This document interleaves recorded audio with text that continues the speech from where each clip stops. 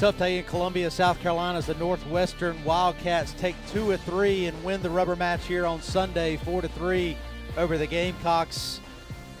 Coach Tanner, really a great ball game. If you watched it all 9 innings, we saw a lot of great pitching, a lot of great defense, and tip your cap to Northwestern. A job well done coming into Columbia and taking 2 out of 3 from South Carolina. I agree with you. You got to give Northwestern credit. They came in, they played poised.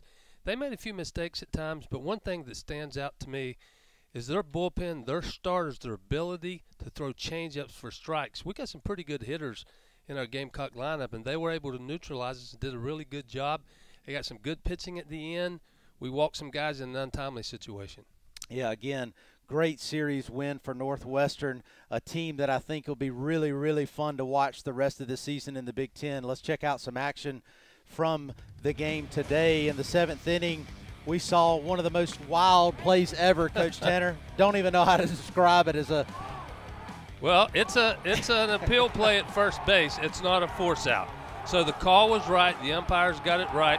I just never have seen that happen before, but it was the right call. The run should have counted.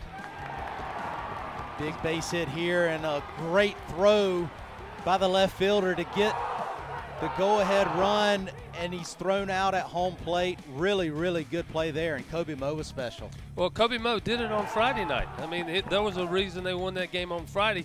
He did it again today, although he didn't get the final out. That shows you how much Kobe Moe means to this Northwestern team. Yeah, coming in as a freshman, huge. Did you see a walk there that ended up being the game-winning run?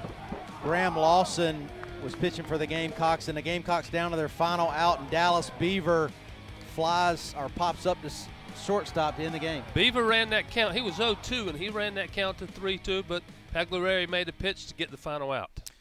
Gamecocks again lose it 4-3.